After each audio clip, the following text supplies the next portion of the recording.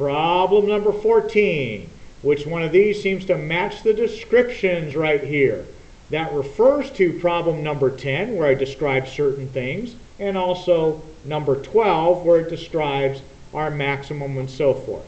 So let's look at let's start with what we're looking for. A wide, vertically compressed parabola.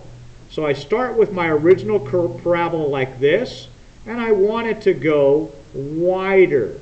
That means I'm going to have a fraction. So here's my fraction, although these are also fractions.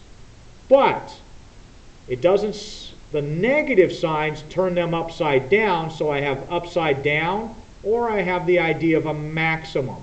So number 1 matches description A. Oh, that's a terrible looking one. Okay, so let's take a look at this one. There's no vertically compressed or vertically stretched. All it is this one is turned upside down. So we're not compressed or stretched. We just need a parabola with a vertex at its maximum. So that would be something like a vertex at its maximum like this. There's no stretching or compressing. So letter B matches description 3. Here we have something that is upside down. We've already taken up 1 and 3. Vertically stretched, upside down.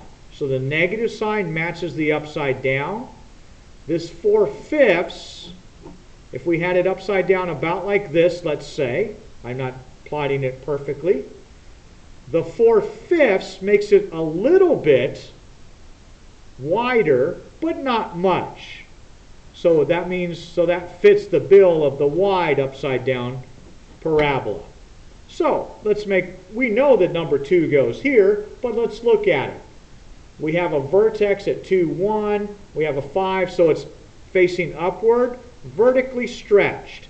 So if I have an original parabola, say approximately like this, if I multiply by 5, I just get higher values much faster, so it just makes it look more like this.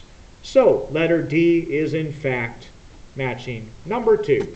Thank you for listening.